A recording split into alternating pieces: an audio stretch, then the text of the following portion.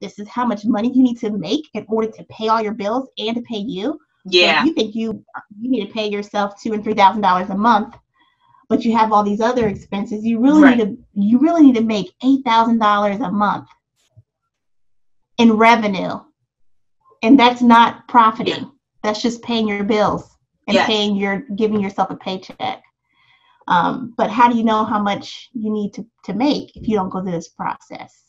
Exactly. So that's why business planning is so important.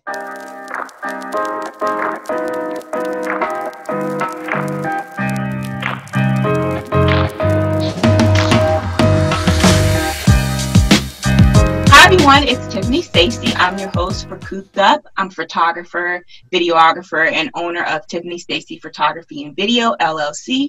And on today's show, I have Deonna Barnett. Deonna is the founder of Aventi Enterprises that helps launch new businesses through business model design and business planning. She also helps minority business owners obtain certifications on the city, state, and federal levels. Please welcome Deonna Barnett to the show. Woo! Hi there. So just a little bit of background for everybody. I met Deonna through the ACE program, which is the Academy for Community Entrepreneurs through Central Community House here in Columbus, Ohio. And she helped me basically design a business plan. It was a 6-week class, I think. Was it 6 weeks? Yep. Deonna, 6-week business class. And she helped me design a business plan, which I haven't fully been able to realize yet with this whole COVID-19 situation going on. But she was amazing, and I learned so much in her class. And so I just thought it would be a good idea to bring her on the show and give you guys some insight on starting a business and what's going on with this whole business loan situation, since she's just so super knowledgeable about everything that's going on right now. Trying to be. All right, Deonna. So first and foremost, what's thank you so much, Tiffany. Oh yeah, no problem. There's a delay. So Deonna, can you explain to my audience like what's really going on with this business loan situation that's going on? Sure. So initially, the government put forth programs to help small businesses, and a small business can be up to 500 employees. So the economic injury disaster loan was put into play. The paycheck protection program to help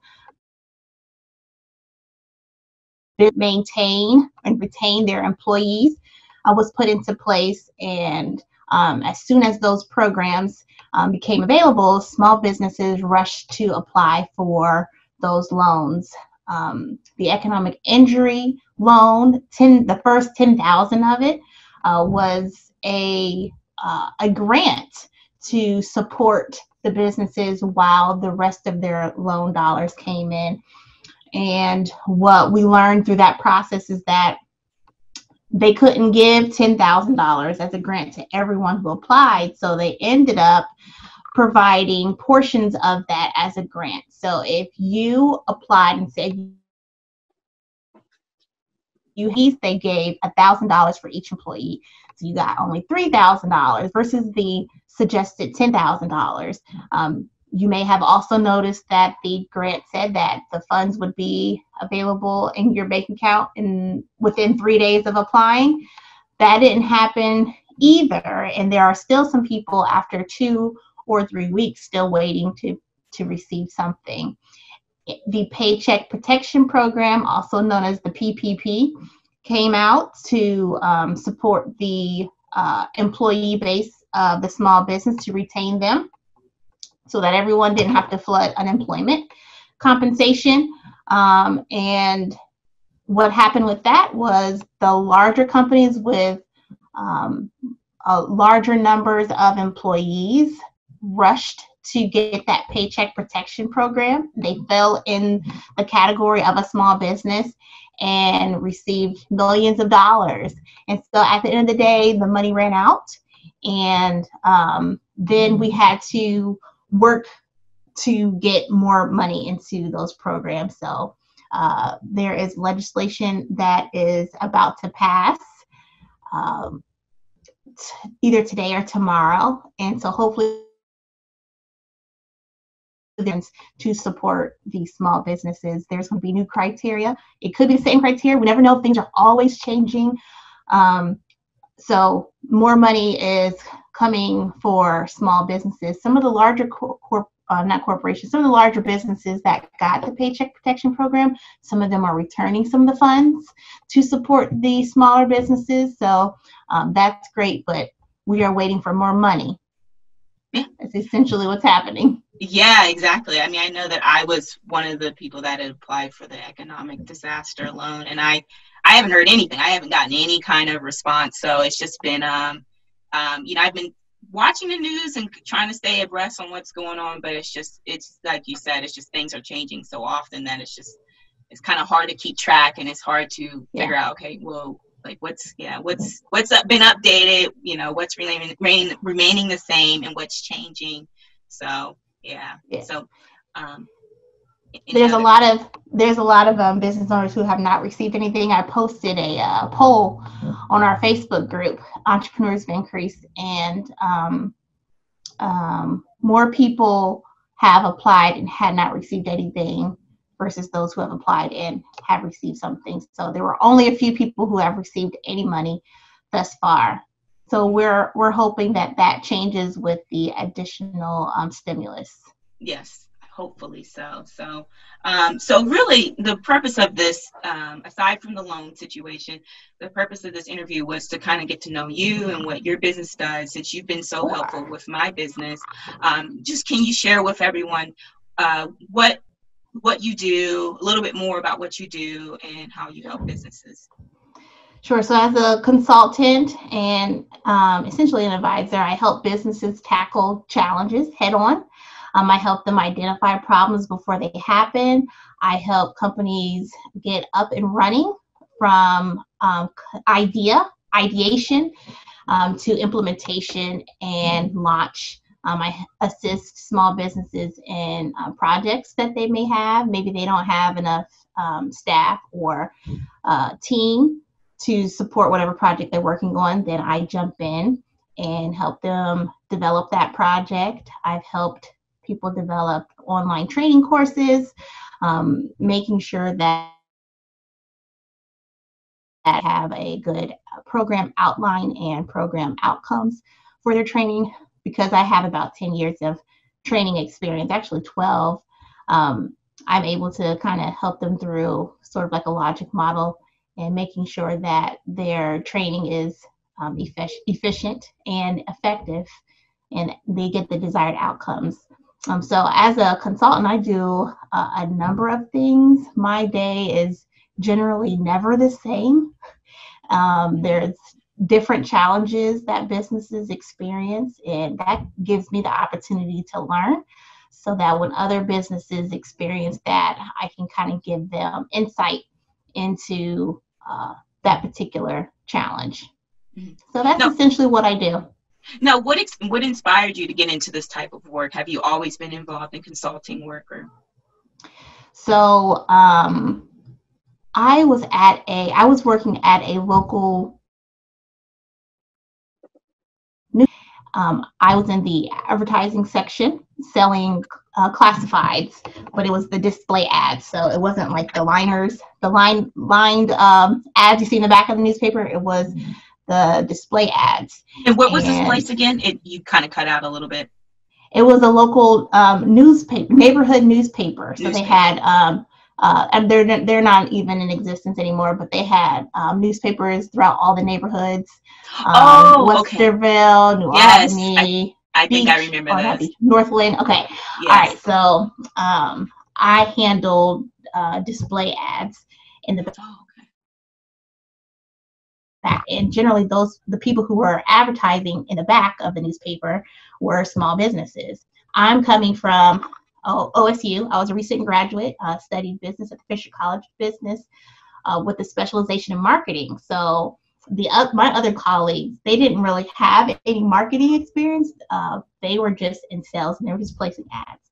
So with a little bit of education in the marketing industry, I was able to give our customers a little bit more than just placing an ad. So I found myself talking to the small businesses coming in to or calling in and saying, hey, you know, you can do this, you can say this, you can put your ad in this newspaper because your market is here. Want to use this image, you should try using this image. So I was giving them a little bit of extra service in their advertising with that paper. And there was one particular client that made me realize that I really like what I'm doing. And it was a lawn care guy. I can't remember the name of the company, but he was advertising. He was very consistent. And he called in, he said, Deonna, you know, my ad is just not working. I don't know what I should do. Tell me what I should do. And we tried different things throughout the round. My last conversation with him was, you know what, you need to try a different placement in the newspaper, and you need to go into the front of the newspaper. And he said, okay, well, let's do it. If you go in the front of the newspaper, it's like a color ad. You get more dimensions and extra stuff, right, than just being in the back of the newspaper. I said, okay, so in order to do that, I'm going to have to transfer you over to the retail department because they handle ads in that section. And he said, so that means I'm not going to be able to talk to you? I said, no. Once you go over there, then you got to work with the reps there. He said, oh, no, I don't want to do that. I'll just stay in the back of the newspaper. I said, no, you got to do what's best for your business. And so I persuaded him to not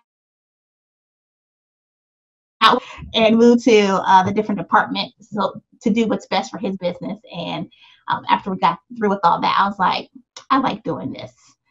Even though he didn't continue working with me and he wanted to, it made me feel good he wanted to, and I felt like I was making an impact on his business. And I think that was my aha moment. It's like, this is what I want to do. Yes. And so after that, I found work in doing what I'm doing now. Well, and you've been such a blessing to many of us small business owners. Oh, well, thank you. Thank you to that gentleman there for inspiring you. So I wanted to ask you, considering with everything going on with COVID-19, would this be a good time to start a business? So it depends on what kind of business you are trying to start. I say yes. It's a really good time. Some of the most popular businesses that we know today actually started out of a recession or an economic downturn. So like if you go all the way back to the Great Depression, that's when Disney got started. Disney started just to give everyone a smile because we were depressed. And out of just that thought and idea and care for the people, created this empire of so many different lanes and business lines. So Disney was created out of a recession or economic downturn. Some other major companies that we know today that came out of the economic downturn was Airbnb in 2008 during that recession. They were for short-term living commitments because, you know, real estate was going down and people were leaving their homes. They needed short-term living. So Airbnb was a result of that. Groupon came out at the same time. And that whole idea was to give deals to customers who needed to save as much money as they can. And what came out of that was a great marketing tactic for brands to connect with their consumers. And in 2009, Uber came out as a result of the founder not being able to find a taxi. So with all of those different companies, they came out and were launched out of recession, out of need.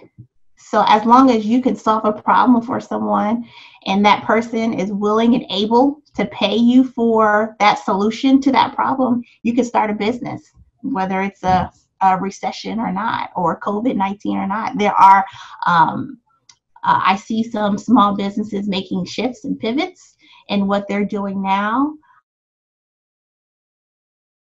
Say that they'll go back to the way they used to do things. This may give them a new way of doing things, a new business model that is actually more profitable than the model that they had before. So if you have an idea that solves someone's problem today, you could definitely try to launch that and see how it works. All right. Well, that's very hopeful for some of those that have been on the fence about starting a business. So thanks for sharing that. So my thing is, I know with me and how I've come to work with you, what would be some of the steps that person would need to do in order to feel like they're going to venture into maybe a viable business? Okay. So I have a online class called How to Start a Business. It's free. So we'll make sure that everyone gets access to that. But I'll take you through the 10 steps, and that to first have that concept or idea. And that concept should be solving a problem for someone. And then after you figure out what problem you want to solve or what problem you want to address, do some research on it and learn more about that. You may not have any knowledge or experience in that, so take some time to research and see how that industry is going. What are some things that you need to be considering as you are exploring this concept? And then once you get a better understanding of it, try and do it on your own, test it out. So before you do any legalize your business and do your branding, test it first. And how you do that, you find a family member or a friend or some a focus group and deliver that product or service to them and find out what they think about it. You may learn that no one wants that. And it's better to learn about that earlier on than to go through that whole process of getting your business started and spending money, getting it going, and realizing that no one wants what it is that you're offering. That's the worst feeling as a business owner, to have something that nobody wants. And then don't get mad that they don't buy from you. They don't want it. So test it out first before you do anything else. And then when you improve and you find out what people are really wanting, then develop a business model around that and see, how is this business actually going to make money? What are my revenue streams I need to focus on? What are my key functions of this business that I need to focus on? What is the true value of this whole entire concept to begin with, so I can articulate that with customers buy from me. And when you have a better understanding of the foundation of your business through your business model, then you can work on your business plan. And the whole point of the business plan is to prevent you from making mistakes that you don't need to make. Business planning is so important. I started businesses without a business plan, and I've started a business with. It was so much easier to start a business after I wrote that plan, because I had already scratched out all the stuff that doesn't work. I've already scratched out everything that's going to cost me more money than it needs to. The first business I started was a residential cleaning service. I had no business plan. I was just like, I'm going to clean houses, and I'm going to clean houses over $300,000. And so what happened was, well, one, I didn't like it.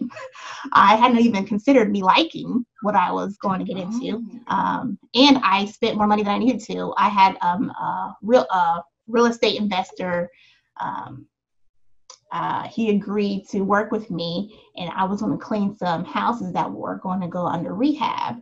And there was one particular house that had mold in it. And I was like, well, how am I supposed to do this? And he was like, well, I have companies come out all the time and they clean out the mold. So I go there, and there's no running water.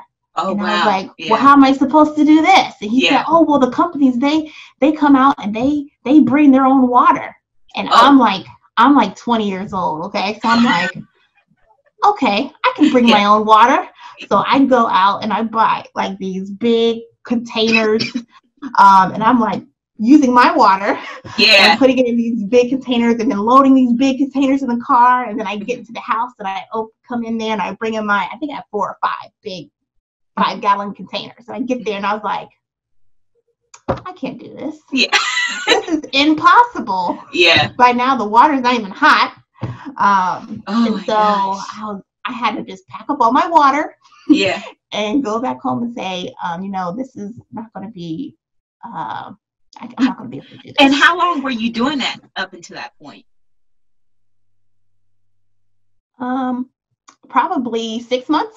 Oh, wow. Okay. Yeah, I have been doing it for 6 months because I started with houses and then I went into like I tried to get contracts with OSU and doing off-campus housing cleaning like during Yeah. turnovers, whatever. So the marketing piece, getting the clients wasn't the issue. It was like doing the work and then understanding how much money am I actually making from these jobs. And long story short, I quit this business because one, I didn't like doing it, and well, that was the main reason. So I would definitely say make sure you have an interest or a passion about what it is that you're doing because that's what's going to keep you going. If you don't have that, it's too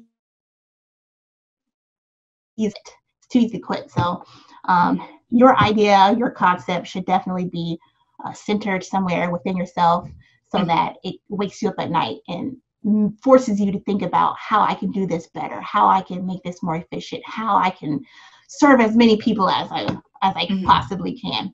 So that's another thing. So where was I? Oh, business plan. Yes. Now, did you? Yeah. Well, and I'm curious. So after the cleaning business, did you go into the consulting, or did you try other multiple businesses, or? The cleaning was before the newspaper. Oh, okay. Okay. Oh, yep. Okay. Yeah. Right. So I was like, I quit this and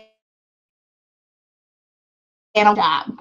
So, and then at the newspaper is when I realized this is what I like doing because the whole idea of getting that residential cleaning business up and going was like it was exhilarating. I had employees. We had employee meetings. I had a handbook. I had a brand, a logo.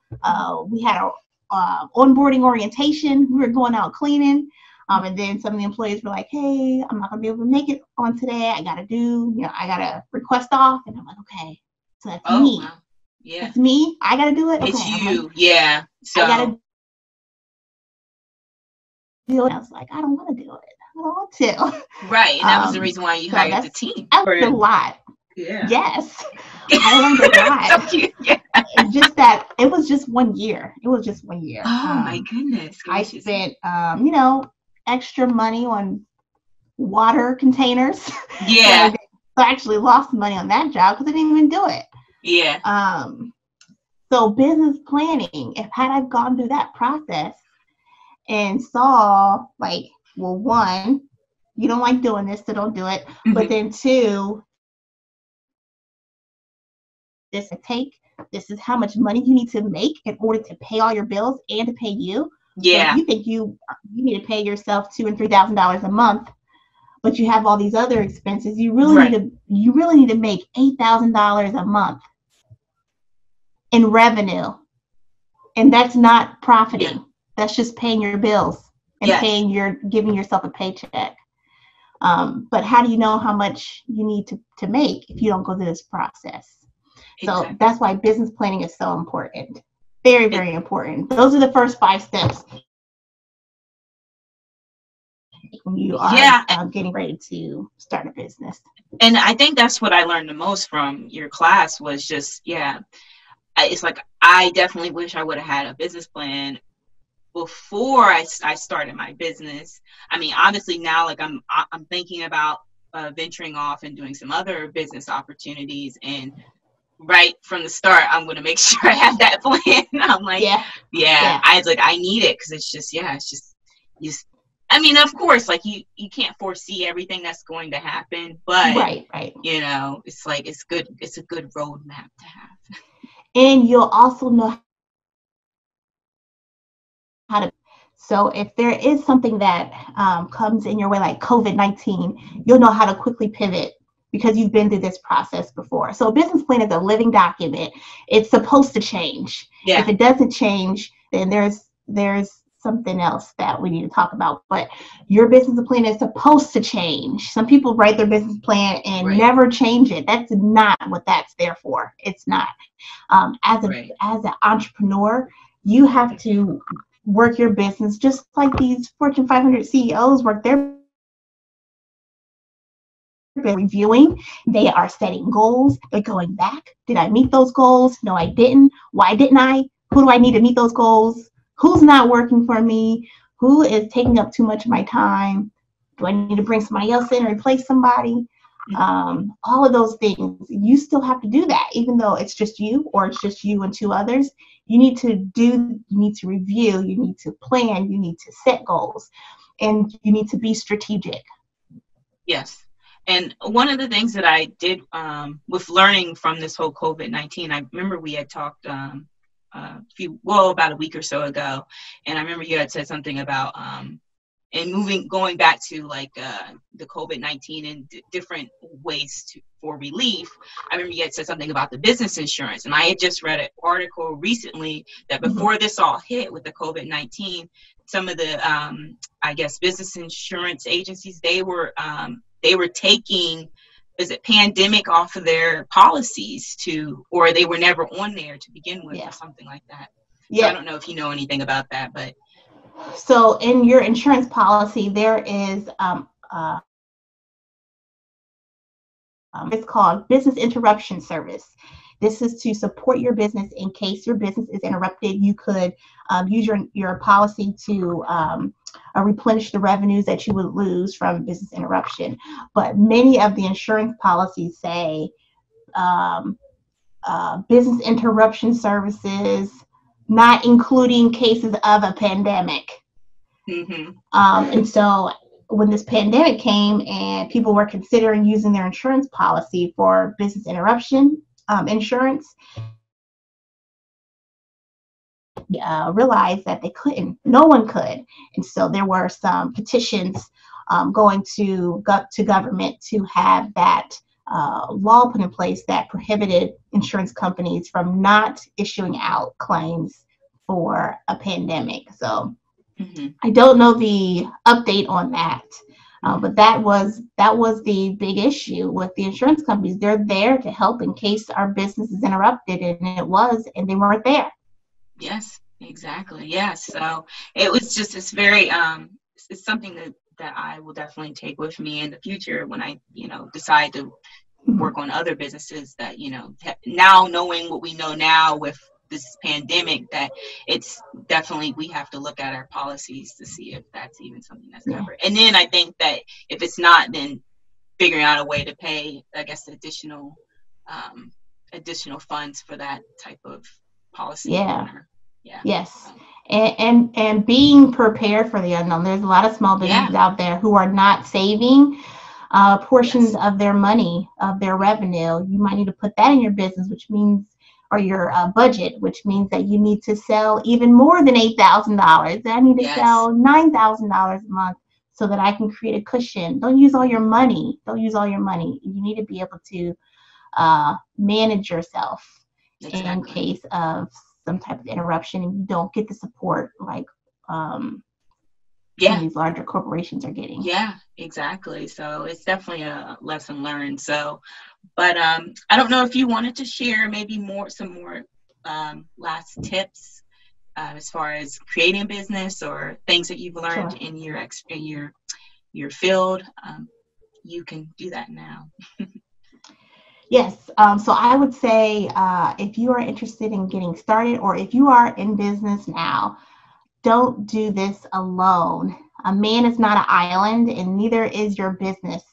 So get connected with like-minded people. Get connected with other entrepreneurs. Become members of a local business association. Here in Columbus, we have the Central Ohio African American Chamber of Commerce. We have the Columbus Chamber of Commerce. We have NABA, which is the National Association of Women Business Owners. There are tons of membership organizations that you can consider to be a part of. I highly recommend that you do, so that it doesn't feel like you're alone. Entrepreneurs, when they go through different challenges, they may feel like they're the only ones going through it, and you're not. So many people are going through the same exact thing, and you could be getting the advice and support other people who've gone through that, and they can show you how to get through that, and they can be your motivation and your inspiration to keep going. So definitely get connected with other people.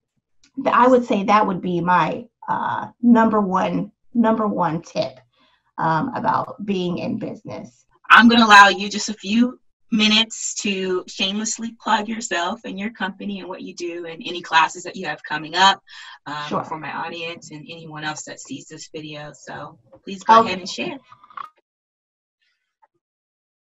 I have a new program that is not online or anything, but went through a pilot, and it's called the Emerging CEO Program, and it's one-on-one consulting and coaching to increase your revenues and profitability. Some of the people who've gone through it have already doubled their revenue, so we're excited about that, and I want to continue offering that. So it's the Emerging CEO Program. If you're interested in that, you can connect with me. I am online on Facebook. You can follow Enterprises on Facebook. You can also schedule an appointment with me at www.aventienterprises.com. Aventi is A-V-E-N-T-I enterprises.com.